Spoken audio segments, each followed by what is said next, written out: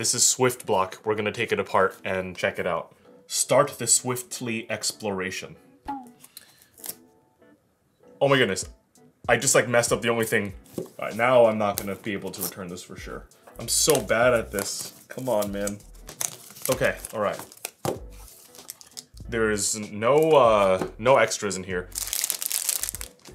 So basically Swift Block is produced by GAN, and it's one of those brands like Monster Go where they don't want you to know that it's GAN, so this packaging has no reference to GAN whatsoever. So here's the cube. This is $12.99 on TheCubicle.com, making it the second cheapest full-size GAN cube that they've produced. I think the Monster Go EDU is $1 cheaper, but it's in that like budget cube range where you're going to compare it to the RS3 Super and the RS3 2020 and all those things. So we're gonna give it a spin and see how it goes.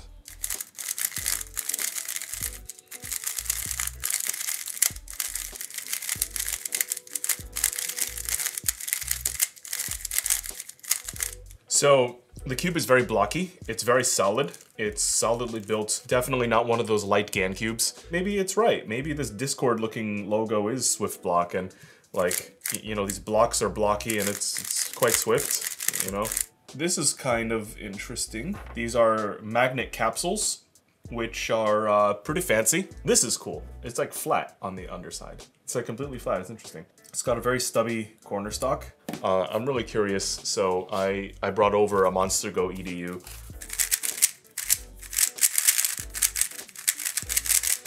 Interesting. So the Monster Go EDU is a little better than I remembered. I remember receiving a sample of it earlier and I like absolutely hated it.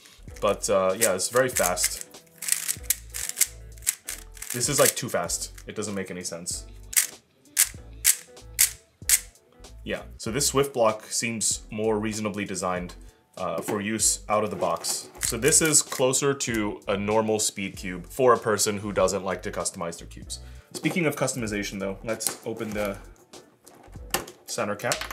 You can see that on the inside over here, it has this gear looking system that looks like a GAN 13 kind of, but you can adjust it by hand. So let's try it. So these centers, I don't think they have any business being this large. It is a lot of plastic and it's like destroying my nail, but yeah, whatever. All right. All right, 3 clicks. Ooh, this is actually like kind of hard on your fingers. Okay. So I think this is the loosest setting.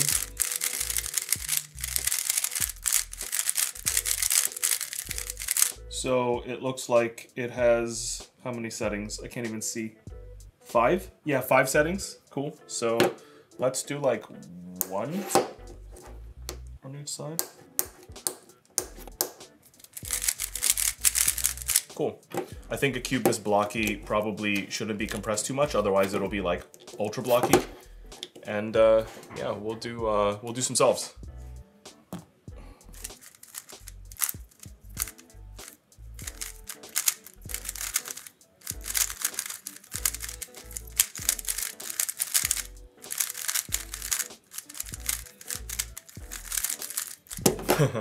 So what I'm noticing is there is some contact inside of the puzzle that's kind of sharp, that's interrupting the way I turn. Something about it feels too blocky.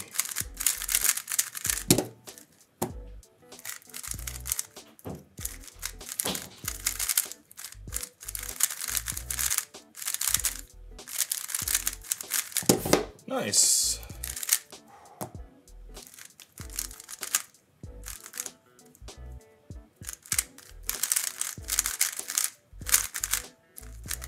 Oh.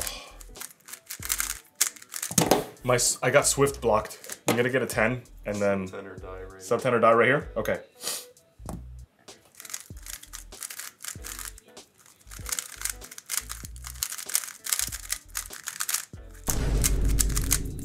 Oh my god. You got Swift blocked. I got Swift blocked.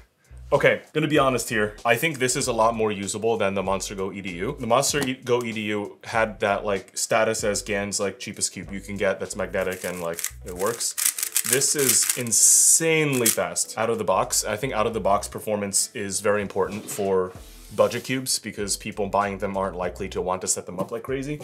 This is a very reasonable beginner cube. Would I use this as a speed cube? Probably not. I think the RS3 Super and the RS3 2020 are both infinitely better, but you can't deny that this is like pretty marketable. It looks a lot more inviting. They put a lot more effort into making the brand visible, and they have some encouraging messages like swiftly block the exploration. No, start the swiftly exploration, right? I think GAN is maybe like in the Chinese market, it's not so much an issue, but in America, at least like from my understanding, there's a difference between saying you're a thing and being the thing. Like, so Monster Go, in my opinion, had an issue where it said it was for kids, but then like it made you wonder what about it specifically makes it good for kids besides the package having a monster that's like, oh, come get me, you know, like I just don't know what kind of brand values they want to give off. I do have a marketing deck. SwiftBlock is a newly established brand, entertaining and trendy play experiences, immersive, innovative ways of entertainment, fun excitement, explore aspect, intelligent, amusing, and trendy playtime. I mean, I can't disagree with that. I just hope that they put in extra effort to make it trendy, make it fun, maybe put something in the box that gives a person like, maybe here's like a challenge you can do, or, you know, I think there's a big difference between saying you're trendy and actually being trendy. So I hope they take the steps to do that.